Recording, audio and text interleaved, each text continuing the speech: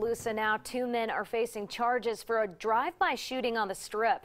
This happened early Sunday morning. Police are charging 26-year-old Tamarcus Eichner with attempted murder and 37-year-old Kenneth Eichner with assault.